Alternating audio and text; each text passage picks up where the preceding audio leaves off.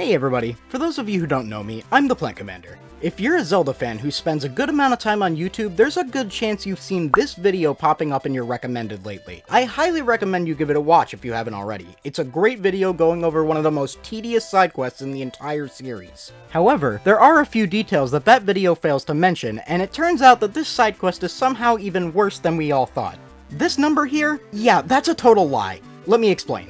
If you're playing a version of the game with save states, you can get a good idea of how the odds of getting new figurines are actually calculated in the game. Let's try betting one shell for a 20% chance of getting a new figurine that I don't already have. That's a 1 in 5 chance with a 4 out of 5 chance of me getting a repeat. Sounds fair, right? Well, let's see what happens. Well, I bet one shell for a 1 in 5 chance and got a figurine that I already have. Doesn't seem too far-fetched at first. After all, there was an 80% chance that this would happen. But let's try something else here. By using the rewind feature on the Nintendo Switch version of the game, we're able to go back to the point where we chose what our odds would be. Let's bump them up a bit, shall we? I'm gonna add one more shell. This brings our odds up to 21%, giving us just over a 1 in 5 chance of us getting a new figurine. Since our odds are different from last time, that should mean the game re-rolls our figurine poll, right? Well, let's find out. Huh. That's odd. We got another repeat. That in itself isn't all that strange, after all we had barely more than a 1 in 5 chance of getting a new one. What is a little bit weird is that we got the exact same repeat figurine as last time. That's weird, there's 130 of these things, so statistically that shouldn't have happened. But hey, maybe that's just a wacky coincidence this one time, so let's try again. Bump our odds up a little bit more, pull another figurine, and it's still the same repeat. This is starting to seem rigged. Alright, another try, bumping it up to 4 for a 23% chance, and... what? It's the same figurine! It's almost as if the figurine I get is predetermined before I actually chose my odds of getting a new one. But hey, maybe that's just because I still have less than a 1 in 4 chance, which, to be fair, is still pretty low. So let's try something a little bit more drastic. I'll rewind yet again, pump my odds up to 39% by betting 20 shells. Okay, this is starting to get ridiculous. Why do I keep pulling the same repeat? Okay, let's back this up again. I'm gonna bet 31 shells for a 50-50 shot of pulling a new figurine. Statistically, at least according to this number right here, this should be a coin flip of whether or not I pull another repeat. And wouldn't you know it, yet again I got the same repeat. Alright, this is starting to get ridiculous. Let's give ourselves a statistically better chance of pulling a new figurine by betting a whopping 56 shells for a 75% chance. Pull the lever, and it's still the same repeat. At this point, there should only have been a 1 in 4 chance of getting a duplicate at all, let alone getting the exact same duplicate as before. This is definitely seeming rigged. Okay, rewind again, give ourselves an 80% chance. And, okay, finally, a new figurine. But why did it take going all the way up to 80% not just to get a new figurine, but simply to get a different one from the same repeat we kept pulling from 20 to 75%? Well, after testing this for a few hours, I think I figured out how these odds actually work. Here's my working theory. When you're getting ready to pull a figurine, the game chooses only 2 possible options, a figurine already in your collection, and one that you don't have yet.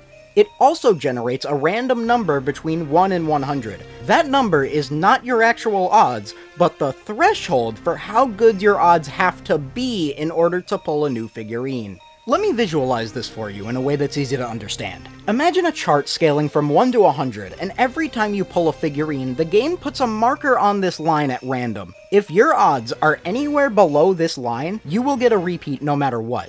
But if you're above that line, you'll get the new figurine. But without cheating and abusing save states, it is impossible to know where the game put that line. That percentage that the game shows you when you're deciding how many shells to bet isn't actually your chances of the game randomly drawing from a pool of new and repeat figurines. What this number actually means is where on that line chart you're putting yourself. Let's look back at our test from earlier. I bet multiple different odds between 20 and 75 and got the exact same result every single time, but upon trying 80% odds, I got a new figurine. That means that for this particular pull, the game put that threshold somewhere between 76 and 80. This essentially means that putting myself at 75% odds did not actually give me a 3 in 4 chance of pulling a new figurine, because regardless of the number I chose up until that point, I got the same result every single time. I also tried setting my odds to 100% and it still gave me the same new figurine as when I set it to 80, so this goes both ways. Rewinding or abusing save states does not re-roll the figurine that it pulls from. All the game does is pick a random number between 1 and 100 and then tells you to pick a number up to 100. If the number that you picked is higher than the one the game picked, you get the new figurine, and if you pick the lower number, you get the repeat. So if the game is rigged in such a way that it's based on a random threshold the game decides arbitrarily, what does that mean for the player? Essentially, it means that this percentage you're choosing is completely pointless. There is no reason to bet any more than a single shell unless you're at the tail end of the quest with only a few figurines to go and more than enough shells to spare. You see, this number that the game randomly chooses is reset whenever you leave the room, meaning that even if you're playing on a platform with save states, it is still a complete waste of time and shells to bet absurd amounts trying to figure out where the game decided the threshold is. There was even a time where I got my odds all the way up to 99% and still got the repeat figurine. Why? Because there wasn't a 1 in 100 chance of me getting a repeat. The game just happened to randomly decide that its threshold for that specific pull was a perfect 100, making me guaranteed to lose unless I bet the max. Now, even though I have the ability to abuse rewind and save states in this version of the game, why would I waste that many shells to get that perfect pull when I could simply leave the room, come back, and then the game will just choose a different number for me to try to beat with a random guess? You know, perhaps a number that isn't a perfect 100 so that I wouldn't have to waste that many shells? Now, you might think all of this is pointless because at the end of the day, you're still just playing a guessing game, and after all, the higher the number that you choose, the better your chances technically are of beating the number that the game picked. However, look at this the other way around, and you'll quickly realize why spending anything beyond your base odds is completely pointless.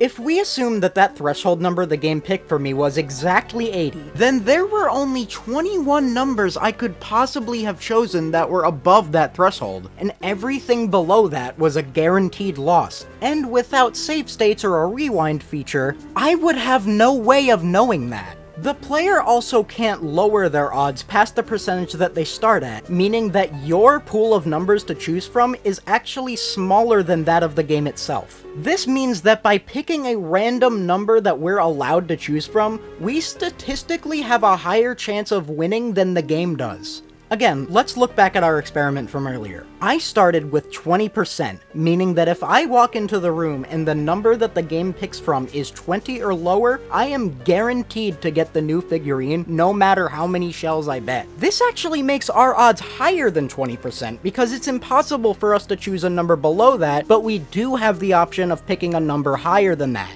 But here's the catch.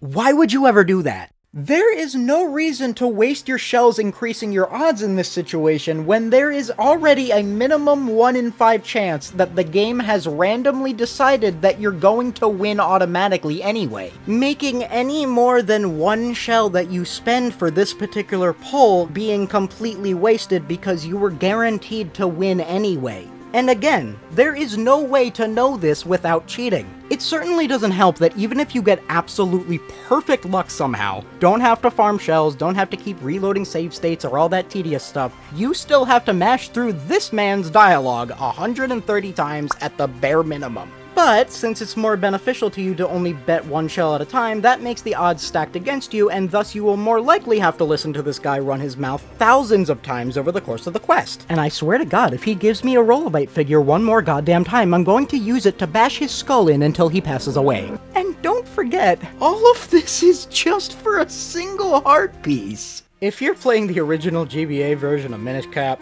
I pity you. Trust me, I know. I 100%ed this game as a kid back in the day, and this side quest was an absolute nightmare. But even now, with the technology to cheat our way through the worst quest in the series, not only does it still suck, but now I can prove it's been lying to us this whole time about how it actually works. Big shout out to Mr. Dr. Boy for inspiring this video, and once again, I highly recommend checking out his original video for advice on the best ways to get this nightmare of a heart piece, especially if you're playing on GBA.